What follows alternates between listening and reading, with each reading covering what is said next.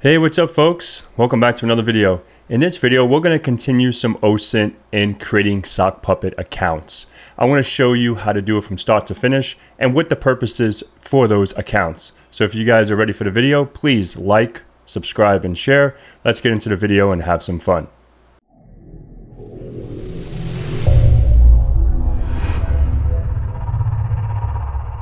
All right, folks, so here we are. So we're going to go over what they are first, and then we'll go ahead and create one or walk through creating one. I don't think I'm going to create a whole account, but I want to walk you through the steps of what I do. And if there's anything that you guys do or anyone else, put in the comments. I'm always open to learn some new techniques. So what is a sock puppet? Obviously, it's an anonymous account. It's not your real identity on the internet. And you would use this, say, for example, if you're doing an OSINT investigation or anything like that, you don't want to log on to Facebook or log on to Instagram or log on to LinkedIn with your real account if you're investigating a client or whatever and you're looking at their profiles and they can tie back to you, right? So I refer these as burner accounts, aka sock puppets. So this account is, an account that doesn't tie back to you or associated with you in any way, right? Use a fake name. Don't use your real name, your real identity, because that defeats the purpose, right? And use a fake location, a fake job, fake images, and much more, right? We don't want to use where we really work, because if we go to that company, we can do some OSINT on that person. Like, for example, go to hunter.io, look at their domain, see if that real person or that person in general is, at that company, right? You don't want to do that. So let's go ahead and go here. Your sock puppet accounts, right? You should never, ever have anything that's containing the following. Like I said, your real name, your real address, your real job, your real phone number. We'll go into creating fake phone numbers. I never actually got into this until recently, but links back to you in any way. And the reason why I make, a fake phone number or Google Voice number is due to if I'm doing some OSINT investigations, right? And some additional considerations to consider: always use your account on an OSINT VM. Like I'm using CSI Linux. You can use whatever flavor you like. Run a clean VM in each investigation, right? If you do it, maybe take a snapshot or however you want to re-image your machine and start from a clean slate, right? And if you're going out to LinkedIn, Facebook, Instagram, Twitter, etc., using a Tor browser is a good idea, right? Using some kind of anonymity or something like that will definitely be a better run. But you might run into some problems. I did going into Facebook because, the Tor browser, and it gives you some errors sometimes, but it's not that bad. Okay, so we're going to minimize that and we're going to go on to our browser. So some information here that I'm going to showcase, obviously use it for real investigations. Don't do this to bother someone. Don't do this to be a dick, right? I'm just being honest. It's not cool, right? So the first site here is Bizner. So these are some cool tools that you can create some fake ID generators, use social security numbers. You can do a whole bunch of stuff. So let's do the first tool, use a fake ID. Right? So if we click on here and we come down, we can get some identity that we can utilize this to create this fake account, or you can generate another one, whatever Shane Jackson, right? So, look, Westbury, New York. Maybe this is meant to be. And you can see that, the phone numbers are obviously fake info, right? Shane Jackso at bobmail.info. And we'll get 39, almost the same age as me. This is pretty crazy. So maybe this is a good one to use. But then we got a username, we got a password, we got an MD5 hash, everything that we can utilize for this account. Obviously, we can export this or we can save this and utilize this account for an example, right? So now once we have our name that we want to utilize, because I think that's the first thing, what is the next thing? We need a picture, right? So we can go ahead and go out to fake name generator. That's another name generator if we don't like our name. I actually like Shane Jackson. But for an example, we can put female. We'll just do a female in this sense. And the reason why people, or me myself, like to use female accounts is because females are more approachable, right? Like if I'm a female, if I'm reaching out to a male, they'll probably bite the bait a little more than if it's a male on male or male on female. Being a female, they get a little more leverage. Okay, so name set, I'll say American, United States, generate.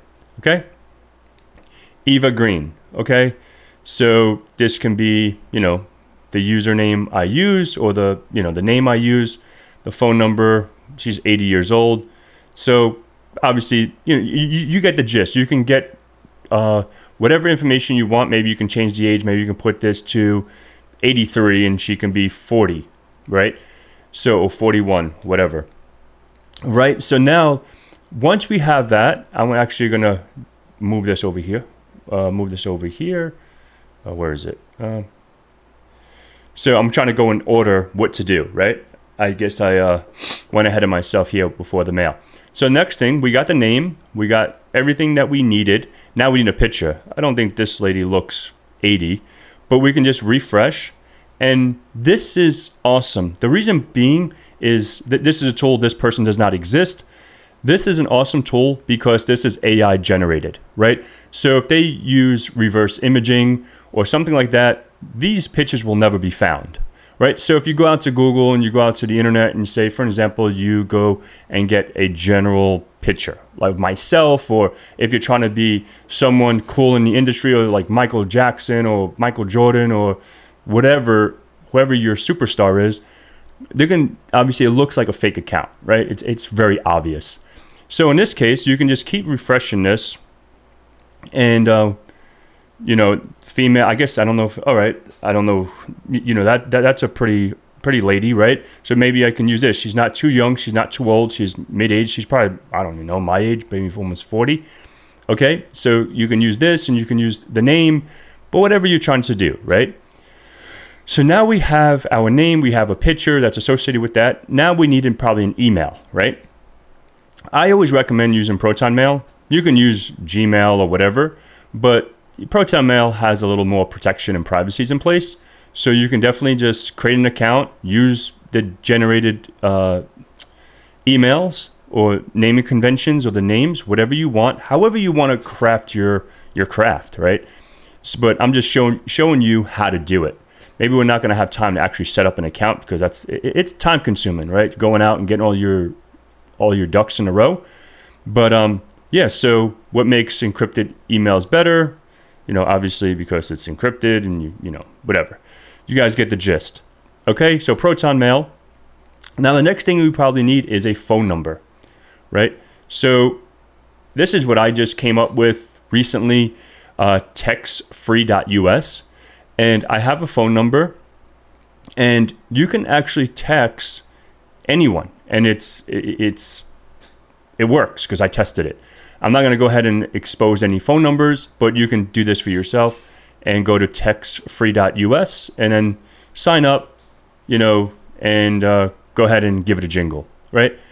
So the next one we can do while we're, on our OSINT, on our sock puppet, is go to privacy.com. This is something that's really, really good because you can tie your bank account to this and you can have like one-time charges. It just blocks overcharging. For example, if you want to, I use this personally as well. Like say, for example, you want to sign up with just 1 month and you want to have a burner account, right? So I'm a victim of this, right? I go to the gym. Obviously, everyone knows I go to the gym. So if I go to the gym and I sign up for LA Fitness today and then Retro Fitness and then this fitness, and because I have like, no joke, probably 15 gym memberships, right? It's no lie. On my keychain, I have a whole bunch of keychains. So what this can prevent is saying, okay, like I don't want to have reoccurring. So when the gym, or in this case, the gym tries to recharge that, it's going to get declined because I only allowed it for one charge, right? So this is something definitely good to have in your arsenal. All right, so the next one here is sign up with Facebook or whatever flavor, Instagram, Facebook, Twitter, LinkedIn, whatever. I just chose Facebook because it was right there. So now we have an email, we have a password, we have a picture, we have a name, right? So now we can start creating our account. We can even use LinkedIn, whatever. All right. So this is pretty much going to conclude this video. But I want to include 2 more little bonuses. And temp mail, if you want to send out a quick email just for, temporary sake, you can utilize this temp mail email address, and you can send out an email, and you can test this. And yeah, you can forget about spam, advertising mail, hacking attempt, robot, blah, blah, blah, blah. But remember, in about 10 minutes or so, this machine or this email is gone. And same thing with 10-minute mail, right? So 10-minute mail is the same kind of concept. And let me see, let me hit enter here. See if I can get 10 more minutes. And you get the gist of it. You can just check it out yourself. Now we have 10 minutes here. And this is our email. Well, let me move this out right here. Right? So yeah, this is pretty much it. This concludes this video. So this is how you create a sock puppet account. Remember guys, please just use this for your job. Use this to be ethical. Don't be a dick. Don't be creating sock puppet accounts to be assholes. And, keep safe. Stay safe out there. Please remember, like, subscribe, and share. We're almost at 100K, and I really can't wait to get there. A lot of hard work the last couple of years, and it's all because of you guys. So thank you so much. Much love, and I'll see you in the next one.